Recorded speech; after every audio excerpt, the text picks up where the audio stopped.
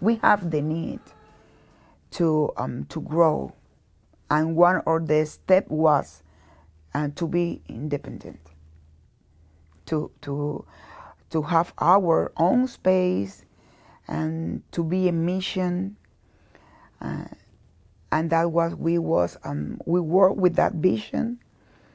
We wanted something that we can run in our time, our space, when we want it, and the time during the week that we wanted, to develop the schedule like we wanted. And we start and to think about that when the pandemic time comes. We never stop. Pastor never stopped, even online. When the times were tougher with the pandemic, she even did services online, so all of us could have received the Word of God. Well, this building I founded by Marketplace on Facebook. We had to do some renovations in this building. God gave Pastor Haddock the vision to how to expand within the building to make more space for the members and to be more comfortable. So we have to remove some walls. When we start, we were sitting the people in this direction, looking to that screen. Then we need to, this wall, we had a wall here and another wall in this area, because that was a separate room. When we start to work, we need to move this wall first and this wall first, and to in order to have more space for the music band and for the worshipers. In this area, this was a wall that was my office. Here was one wall, this is the second wall, and there a third wall that we have to broken to open the space to sit more people.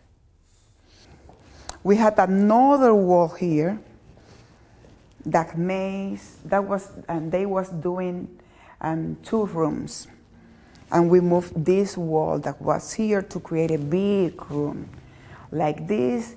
Here we got the Sunday school, 3 Sunday school, kids, juveniles, and youth. And we have the meals and the activity in this area.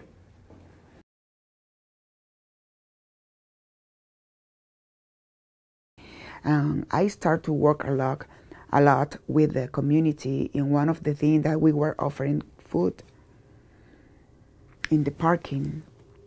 We started giving away 1,000 boxes of food, and then we finished with probably, like I said, 1,500 to 2,000 boxes every other week.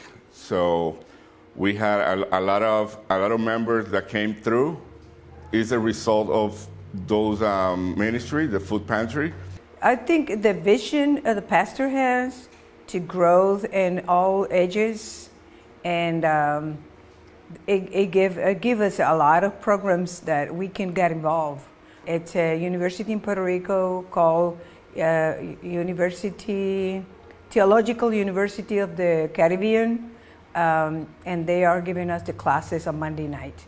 Because then on Wednesday we have the praise services. We sing, and we started with four people in the praise services. Then it grew 8 and 10 and 12, and now we have 20, 25. And the praise services is the smallest service in the whole, in all churches.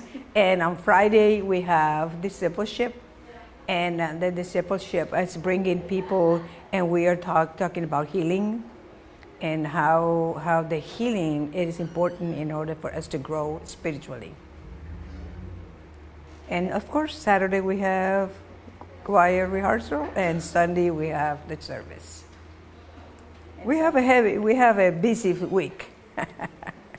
When we was in Rowlett, in books, we was around 50 members, but the average of the service was 25, 30 something.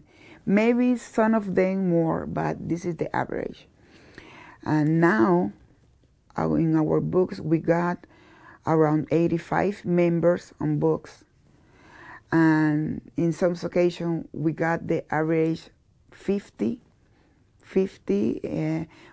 something, 60, 70 a lot of time. But also, we are 80 members, but in some occasions, several occasions, we are having 110, 115 in all the special times. And we are praying for what go to be the next step.